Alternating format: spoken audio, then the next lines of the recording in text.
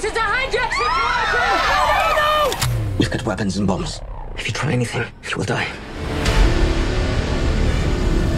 We call upon revolutionary movements everywhere to focus the attention of the world on the Palestinian people's struggle.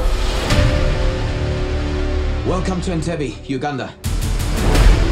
There are 239 hostages at Entebbe. 83 are Israeli. The Germans separated the Jews. We have to act. There can be no negotiations with terrorists. You want to invade Uganda, Shimon? We give it back to them when we leave. These men bear no grudge against you. But if your government do not negotiate, they will kill 2 children every 24 hours.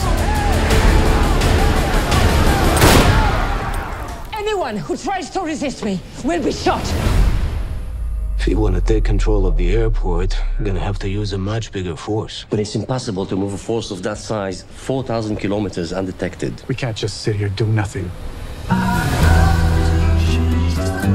Why are you here? I want to throw bombs into the consciousness of the masses. And what if you have to throw a real bomb, my friend? Are you ready to kill? Are you ready to die? All the officials in Uganda use a black limousine. That gives us the element of surprise. If the mission fails, the blow to Israel will be catastrophic. We stop for nothing until all the hostages are safe. Here we go. They have TNT on the plane and all around the building.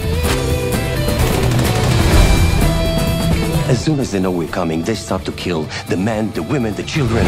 They want the world to watch.